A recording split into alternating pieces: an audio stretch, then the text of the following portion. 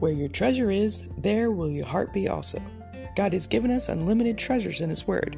Every time we open it, we can discover a new treasure or admire an old one. What will we find today? Let's dig in. Here's Carla Early with Treasure Hunt in the Word.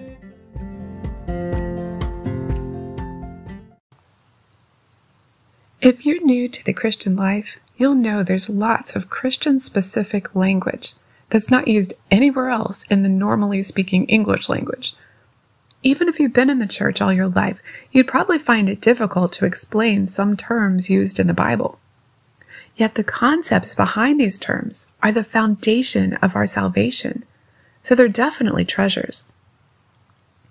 Through a study with my mom's small group, I realized the importance of not only knowing and having a working knowledge of what each of these terms mean, but having a heart understanding of them. It's the difference between being able to explain to someone what they mean and getting excited about them and praising the Lord for His plan. The first word is propitiation. But first off, we need to go back to the garden where sin entered the world and death by sin.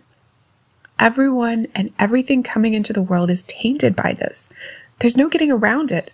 We're born into a fallen, sinful state. But this didn't take God by surprise.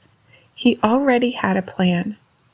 Romans 5 says, "Therefore, just as through one man sin entered the world and death through sin, and thus death spread to all men, because all sinned, death reigned from Adam to Moses.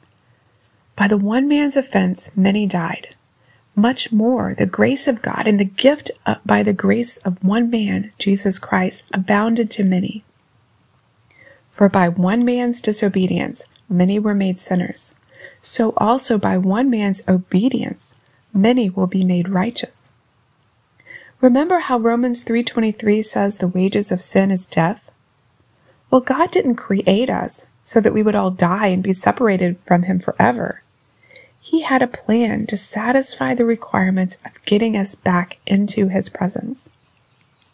That's where propitiation comes in. It means appeasement or satisfaction. The only thing that would satisfy the debt sin caused was death. So God sent His Son Jesus to die. Romans 3:25 says that it was Jesus whom God set forth as a propitiation by His blood through faith to demonstrate His righteousness, because in His patience God had passed over the sins that were previously committed. That reminds me of Passover, a beautiful picture of what Jesus did, which is why God had Jesus die at Passover, so we could see the symbolism side by side. The blood of the spotless lamb spread on the doorposts by faith appeased the death angel, just as Jesus' blood, accepted by faith, satisfied the requirements of the law. As 1 John 2:2 says, "He Himself, Jesus, is the propitiation for our sins, and not only for ours, but also for the whole world." Jesus was the blood on the doorpost for whoever believes. But here's my favorite verse about propitiation, 1 John 4:10. "In this is love, not that we loved God, but that He loved us and sent His Son to be the propitiation for our sin." Unlike the Passover lamb, Jesus gave His blood willingly because He loved us. He satisfied the demands of the law, and He was the only one who could. He did what all those lambs killed every year couldn't do. They only symbolized what was coming, His atoning sacrifice for all generations before and all generations after. Propitiation means Jesus satisfied the wrath of God by His death and reconciles us or brings us back to God so that we can have a relationship with Him. And praise the Lord, only He could do that.